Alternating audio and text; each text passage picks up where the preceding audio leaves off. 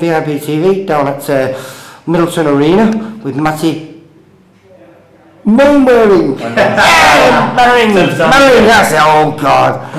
And Matthew Hatton. How are you doing, lads? Yeah, good, thanks, mate. Good. Well, we were just talking before, second win now. Quite impressive, really, because it was a tough kid there who came to fight, but I thought you might have got cut again there. I mean, you got a little bit of a bruise under your eye. Yeah, because of my height, you know, being 6'2" in the middleweight, there's not many about, so I find that people are coming under me.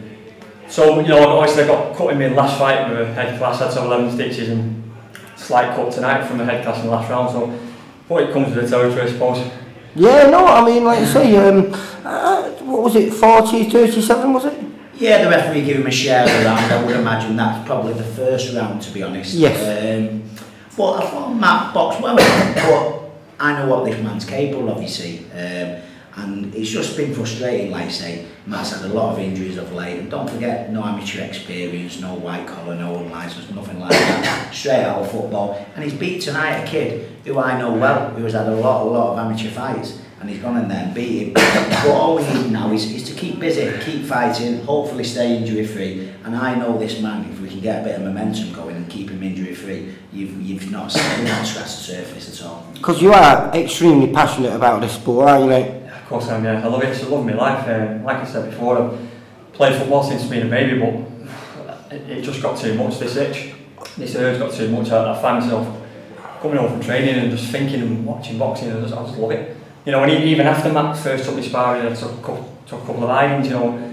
I wanted to know what more, you know, I wanted to get better. Listen, everyone don't realise how tough it is to go in there, no matter how fit you are, mentally, it's very, very draining in there, going in there with only one fight behind you and nothing else, because you're doubting yourself all the time. It's an unbelievably tough sport. That's why people have 60, 70 amateur fights before they get in the ring.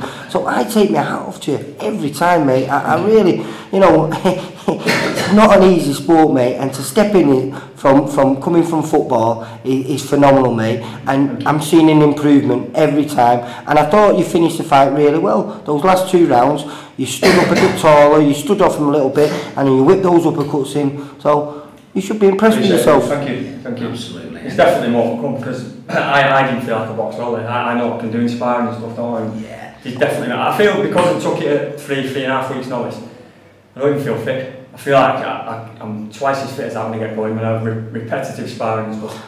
And Matt's come out of football, so I watch, you know, fighters. Some fighters get very nervous. Matt's cool as a cucumber before the fight, but Matt is one of the fittest guys I know. He's phenomenally fit, doesn't drink, does everything right, his diet is right. I see him working out in the gym. He's as fit as they come, but he's fit and he's been boxing fit. Exactly, took the words out of my mouth. Like, once we're getting more rounds under his belt, this man's fitness will be phenomenal, trust me. It's when they get that confidence in you. Look, I'm a fat man, right?